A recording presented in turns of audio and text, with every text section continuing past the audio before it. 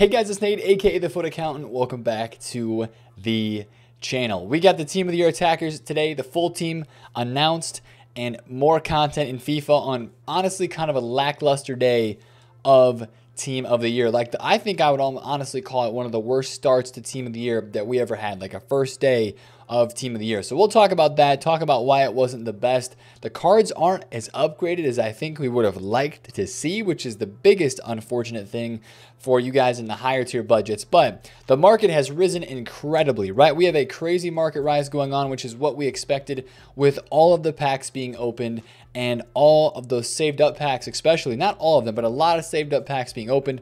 A lot of lightning rounds, and of course prices rising on the out of pack specials, and specifically the icon market is sky high right now in FIFA. So I want to take a look at these three cards. Of course, we kind of figured we were getting attackers today, and I want to show you what happened with these guys' prices. Just like other first day promo cards, these guys were very expensive to start with. They dropped down and they have rebounded since, right? This Mbappe has had the biggest rebound. The blue hair, of course, kind of in the dynamic image, showing a lot of people, really hyped about that dynamic image. But Mbappe today was started in like the 8 to 9 mil range, dropped down to the 6.6. It says 6.6. He was actually 6.4 mil at his absolute lowest, and bounced all the way back up over 7.2 million coins on the PlayStation. So a big bounce there. On the Xbox, he was down at 5.5.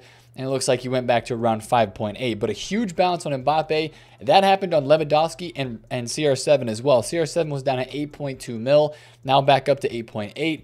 Lewandowski was, I think, 2.7. And went back up a little bit over.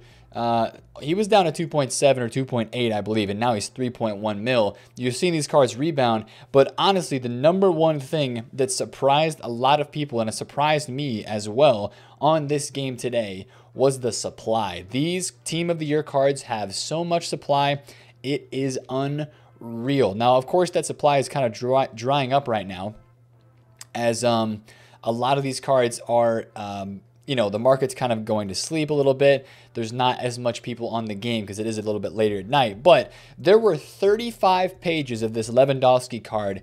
When I searched his supply, yes, that's correct. There were 35 pages of Lewandowski Team of the Years on the market earlier today. 35. That is no joke. Right now, it looks like he's simmered down a bit, and that's why you see his price going up, because it is a little bit more at nighttime now. The supply is less as people are using this card in the game. But it was a crazy amount of Lewandowskis. That might be one of the cheapest Team of the Year cards we've ever had first day. And that's one thing that is even crazy about, like, the Cristiano Ronaldo card that we got today. Even he had multiple pages of supply on the market today, which was wild because we're not used to that. Now it's kicking me out of Ultimate Team, which is very nice. But the supply today on these new Team of the Year cards was crazy, which also has us thinking, what's going to happen when the midfielders come into packs on Sunday? Because the new way that EA is doing this is they're not going 1 day attackers, 1 day midfielders, 1 day defenders. They're going 2 days attackers. So that means we're probably going 2 day attacker, 2 day midfielder, 2 days for the defenders in packs. So we won't be looking at getting the entire Team of the Year in packs until Thursday? Until Thursday, man. We're not going to get these guys all in packs until Thursday. As you can see, Team of the Year attackers are now available for 1 day, 19 hours. The only thing I could maybe see them changing is if they put like defenders and midfielders in packs at the same time, but I doubt they'll do that. So we're looking at, honestly, Thursday for the whole team in packs, which would make me think that this would be a 2-week Team of the Year with the full team in packs for hopefully a week. In my opinion, that would be the way that I think they should do it if they wanted to, get the most money out of this promo that they could as a company. But we will see what happens. So again, today at 6 p.m., or sorry, yesterday, I guess, for the guys that are in the EU, Friday, 6 p.m. UK, when the content dropped, there was no SBCs that were released. There was one objective, and of course, we saw the Team of the Year cards that were released. Now, this Suarez objective isn't too bad. I think it takes you like 14 games at the absolute minimum. My only slight pet peeve with this, EA, when you're upgrading a special card, I know 79 pace might seem to make sense, but 80 pace is so much better and so much more people would like if it was 80 pace in the Suarez. You're probably going to throw an Engine or a Hunter on him anyways. Not a bad card though. 4-star, 4-star, like Suarez of old. That is a decent card right there. And then I want to talk about the SBC content, because at 6 p.m. UK when the content dropped, we had no SBCs. But an hour and a half after the promo started, we had this Franck Ribéry that was dropped. Now, one thing I want to talk about this, it's out for 41 days. This card's going to be in the SBC section for a long freaking time. It's going to be here for a long time. And of course, when EA drops an SBC like this and they're going to put it out for 41 days, kind of like they put Firmino out for like a month or something, this guy is expensive, right? He is expensive right now, but I honestly think this might be one of the cheapest times to actually do his card, because SBC fodder has dropped a lot because of all the packs that were open. As you can see, Ribéry's coming in at about 880,000 coins on the market. 5-star left wing, French, of course. That might affect, like Neymar's price, other high tier left wings coming out of this weekend league a little bit. I feel like this is an SBC though that most people are going to craft for their teams during Team of the Year upgrade packs or something like that. But the reason why I was saying SBC fodder is so down, take a look at this Bruno Fernandes.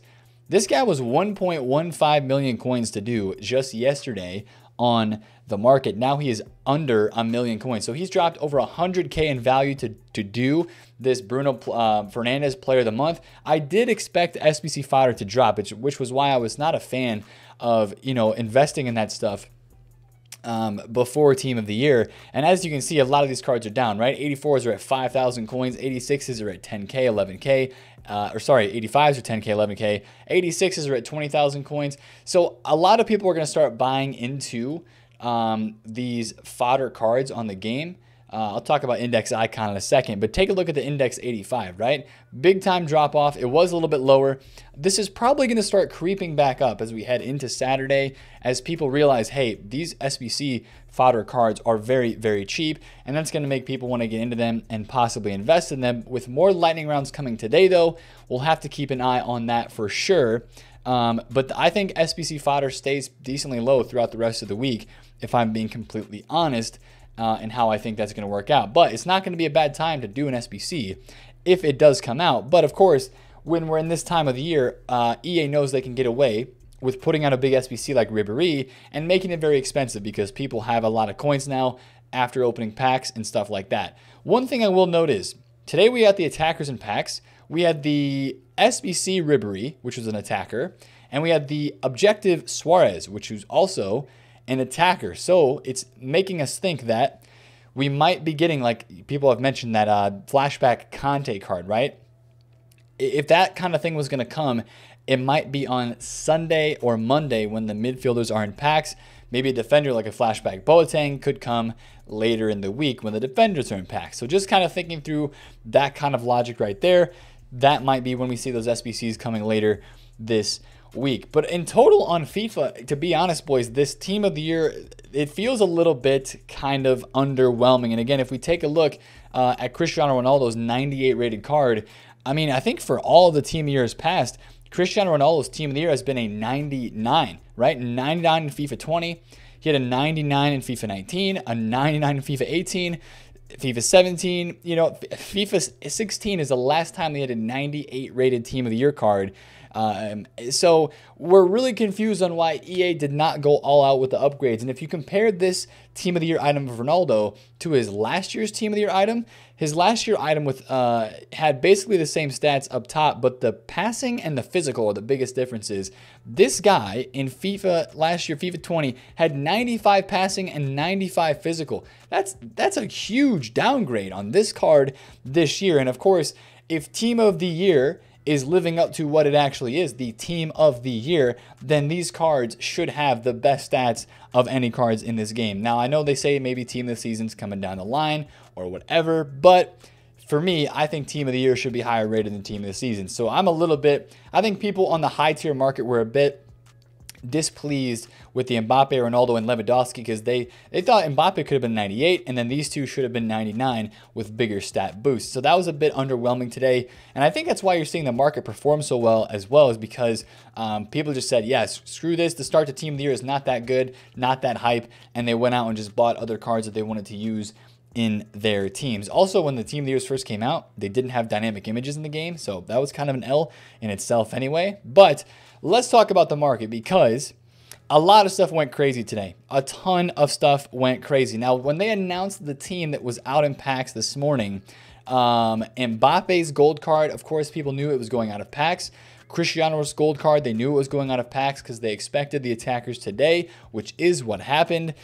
And these cards absolutely flew. Now, I had mentioned to you guys that I thought that these cards were not going to be able to be staying this high in price, or their price. I thought they were going to be dropping a little bit more, even to what they were last week after this weekend league. Well, this is one of the things that I think in this learning scenario for what this market has been over the past 3 weeks. I think a lot of us got accustomed to seeing Mbappe down here at 900,000 coins, or a little bit under 900K, because if we think about this, literally, what was this? The early December, right? A month and a half ago, this Mbappe card was 1.3 million coins. Basically, since we've gotten down here to the end of December, I think I just forgot to realize, and we forgot to realize, that so many people have they've been waiting to buy Mbappe, they've been waiting to buy Neymar, they've been waiting to buy Cristiano Ronaldo, and that's why you're seeing such a huge buyback on these cards. Now, my point still stands, and I still think it's very true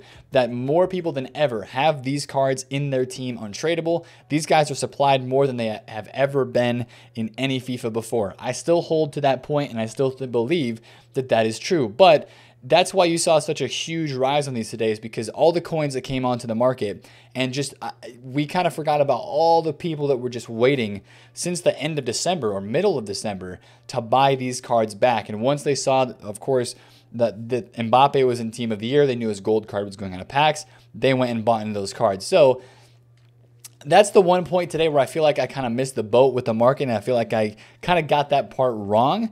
Also, with the current Team of the Week, Team of the Week 17, I mentioned that those were cards that I might be interested in flipping today. Now, they are starting to rebound a little bit after all the supply, but I think that so many people today were looking to trade with these items because they weren't sure what was going on with the rest of the market, and they wanted to just get involved with some of these new Team of the Week items that were in packs because they knew that they would be good flips. There's some popular cards in here, right? Because that's what also happened last year. But a lot of these cards are not rebounding super well at the moment. This Ben Yedder 87 card is 465,000 coins on the market, except that actually looks incorrect because I'm not finding any here at 470 or 480. So it looks like these guys are bouncing back a little bit right now. Pogba was below 500,000 coins, and Ben Yedder was, I believe, was at about 440 or 430. So it looks like we do have some bounce back, which is nice. Yeah, Ben Yedder's actually, Ben Yedder's 500K, so he's bouncing back very, very nicely. Footbin has not updated to show that yet, but that, I think on the lower tier, I was looking at Ndombele today, and that card really just wasn't going to have the bounce back that I think it could. It's just too low tier of a card, right? Ndombele right now is how many thousand coins? It looks like he's in like 35, 36,000 coins, which is, you know, this guy just had so much supply today that, you know, Yedder and Pogba are going to be the ones that bounce back the most. Also, right, since we didn't have a lot of hype content, we didn't see too much panic selling, but there was some panic selling right before 6 p.m. UK that you could have capitalized on. And if you bought meta out of packs cards, not just from this Team of the Week, but of course you look at some of the headliner prices, right? Son was 1.05 mil. Teo Hernandez, of course, is up a lot because of the Ribéry link, but Upamecano is up 30K. Diego Carlos is up about 20,000 coins. Lozano is up 50K. He's at 700,000 coins right now. Some of the other headliners, Felix is up. Ben Yedder is up 100K. Zaha is up 70K. Bamba is up a lot. A lot of the meta cards that we talked about probably rising today definitely did rise. I want to look at freeze cards, right? I was a big fan of these. These guys exploded today. Lautaro Martinez back over 300K. Mane was 1.85. He's back to 2.1. Verratti is even up like 15, 20K. Bernardo Silva is up 50K. This Ousmane Dembele is one card that I want to show you. This guy, I was watching him on stream, and I should have went with my gut feeling, man. Right when there was no content released, I went back to the market and started searching up all of these special cards because I knew that people were just going to start buying this stuff back. This Rashford was 960 this morning. You know, he didn't have a crazy high bounce back. He's at like 1.05 right now, so that's up 90K. Alan Saint-Maximin was about 940 at his lowest. This Dembele was 1.13 and is now 1.25. That was my biggest L of the day, was not buying that Dembele card. And some of the icons as well that I did not buy. Blanc for 1.085 is now going for 127. Harry Kane record breaker. There was a couple of them under 1.1 mil, and now this dude is back up at 1.2 almost.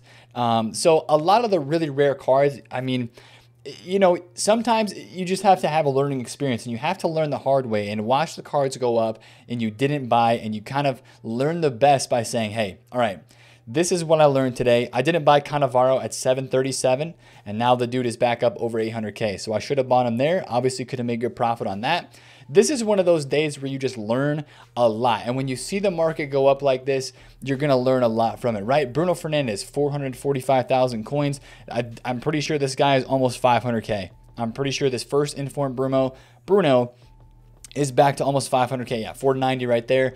So a huge market rise. This card, right, was 1.35 mil when they announced the team of the year. I went quick to the market and didn't buy the one at 1.35. It's not on my transfer targets anymore, but I didn't buy Messi at 1.35. It was there, and now the dude is 1.5 mil because he didn't get into team of the year. So a lot of learning, right? A lot of learning happened today, especially just knowing when to trust your gut and when to actually buy cards. I bought this Drogba at 1.3, which was really not a good deal in the moment. I did get a nice sale at 137, so I made like 7K profit. But, you know, I was upset with myself today, boys. I was upset on the live stream. You probably weren't able to tell, but I was upset because I did not have as good of a day as I wanted to, because this is a big promo Friday, right? With all those coins coming in, with the market looking like it is. You wanted to have a good day, right? You wanted to make a lot of coins, and I'm sure a lot of you guys did, right? But I was not happy with myself. I did not perform to the level that I wanted to perform to today, and that just drives me more. And that's the one thing I want to talk about to end this video is how you're gonna frame things, right? A lot of you guys might be a little upset that Neymar is up to 730,000 coins, or Mbappe is up so far and you didn't have a chance to get in, right? I know the feeling. I get the feeling. But you know, other things, you just kind of have to frame it in your mind in a different way. Use that as a motivating factor to try to trade and to make more coins and to get better, and not sit and be sorry and feel bad about not making the moves or not performing as well as you wanted to. So that is the one thing that I want to take away as something from today. And one thing that we can do to kind of bounce back from that is if you want to do upgrade packs during Team of the Year, the Premier League rares today, they're literally back to discard. A lot of these were 1,000 coins. So let's say you want to make a bounce back move, get on the open bids. Get on the open bids for rare cards, because these guys were back down at discard during lightning rounds after being very, very inflated. Now, I mean, if you're somebody who's just going to be going unassigned to do packs, then that's an investment you can make. Or if you want to bid and stock SBC fodder in the club, that is something that you can do as well. But I just want to kind of put that mindset out there, because that is something I think is very, very important. I think that, you know, the mind game, especially in the FIFA trading zone with the market, and how you view things that happen inside of FIFA is so big, right? I'm always positive. I'm always trying to stay positive. But sometimes, like today, some things don't go the best, right? A lot of you guys are like, yo, Nate, what do you mean, man? I made so many freaking coins today, flipping cards or whatever. Like, GG's, like G freaking G's. I'm glad that you had a good day. Or like, I packed Team of the Year CR7 or whatever, you know? But you can take the losses and turn them into knowledge, right? Because that knowledge can turn that loss next time into a gain.